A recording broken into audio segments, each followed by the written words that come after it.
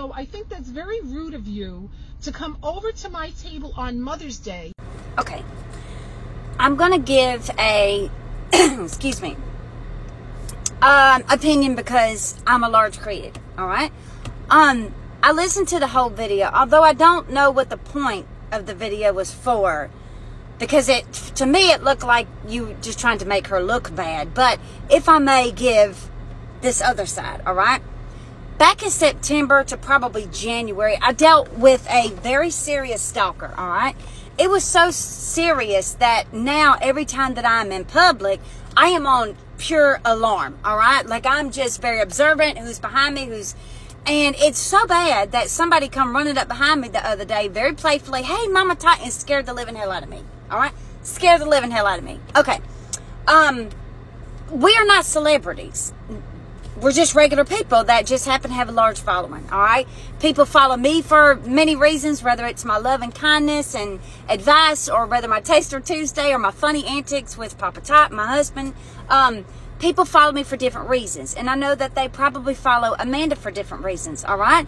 But I have to say, had this been me, if somebody, a stranger from the internet, walked up to my table on Mother's Day as I am celebrating with my family, as she was, and you said Happy Mother's Day, but then proceeded to say, well, you blocked me back in such and such, I would immediately go on alert and be alarmed by this and become defensive.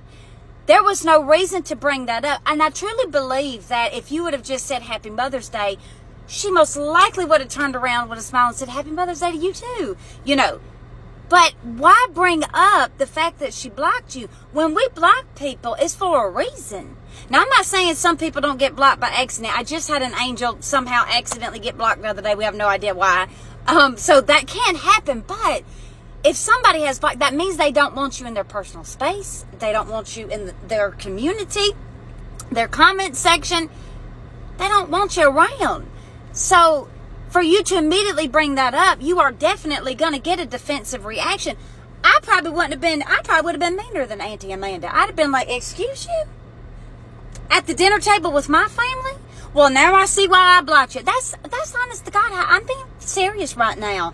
I love you till the day I die, honey. But one thing you're not going to do is cross over my boundaries and me and my family, or do anything. I am going to stick up for myself when time comes.